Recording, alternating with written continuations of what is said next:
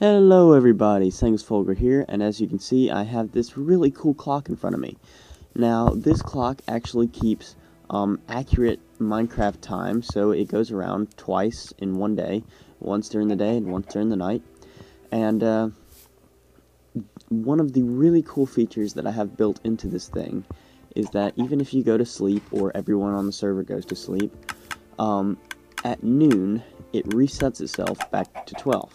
So when the sun is directly in the top of the sky, then it will reset itself. And as you can see, it's obviously not supposed to be 4 o'clock, it's almost the middle of the day, but if we wait for just a little bit longer, then we will see that it will reset itself. So I achieved this by not actually using a master hopper clock, which will, it'll change the hour every time it goes back and forth. But instead, I used just a little clock with a whole bunch of T flip-flops. So when the daylight sensor is strong enough to output a current against the anyway, when it's in the top of the sky, it will reset all the T flip-flops and it will put it back to 12. So I think this is pretty cool, and I've been working on it for a while. I haven't been working on it like non-stop since I uploaded my last video, but I've been swamped with school and sports and all that stuff. But I hope you like this, and there it is. It is directly above us, and we heard the little note block, and it went back up to 12. So I am going to just stand here and wait for one full day, so you can see exactly just that it goes around in the right amount of time. So yeah, just enjoy this short little time lapse. It won't be long, maybe a minute or two, and then we can take a quick look at the redstone.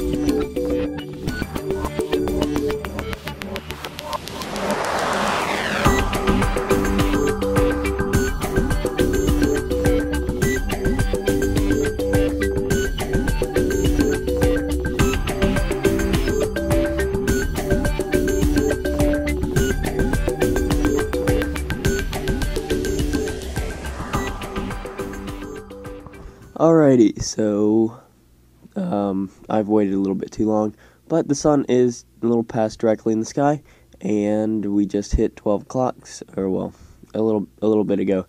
Anyway, so it works pretty well, and now we are going to go check out the redstone. Alright, so here's the clock without all that mountainous stuff, and it's pretty compact. And I'm going to basically try to explain how it all works, circuit by circuit.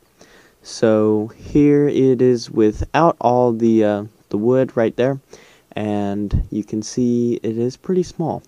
At least not tiny, but very compact. And here's the blue circuit, and it basically takes each of the hands and converts them backwards into a single block input. So those inputs are all over the place, and each one of those is going to be converted backwards again into a single line. So there's a single line of single inputs, and that is done by the red circuit right here. So we have then this goes back again into the lime one, which is a signal strength decoder. So it basically gives one output per signal strength. So that's pretty important, because whatever the signal strength is, it'll give one output, and that goes to a single block input on the blue circuit, and that goes to one of the hands. Now, if you notice, there is only 12 wide. I mean, it's only 11 wide, and there are 12 hands, but there is also one input line. So two of the hands have to be calculated through redstone logic rather than just the decoder.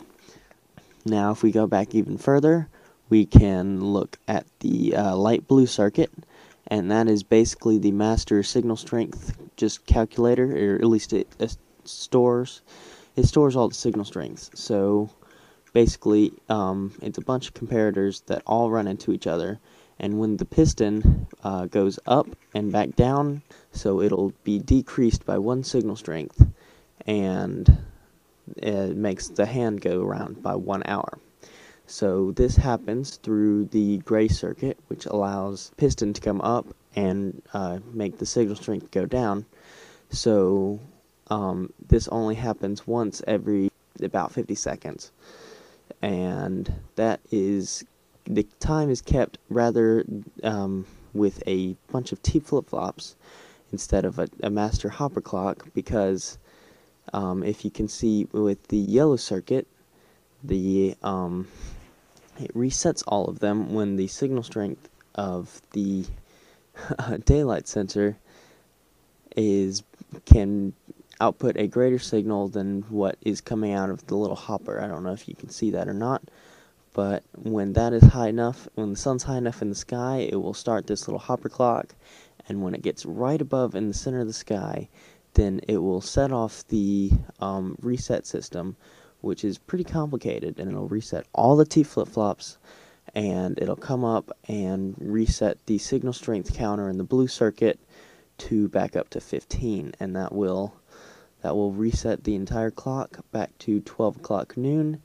And then but I don't know if you saw it at the end, there's a little purple circuit, and that's basically just a little tile entity update detector, and it will detect when the signal strength changes and give a little note block output. So yeah, it's pretty cool, and I just hope you guys enjoyed this episode, or this video, because I don't know, it's been ages since I've recorded, and yeah, so I'm sorry for the lack of videos, but it is now summer, and I have a lot more time than I did during school. I mean, I still have stuff. I have football and I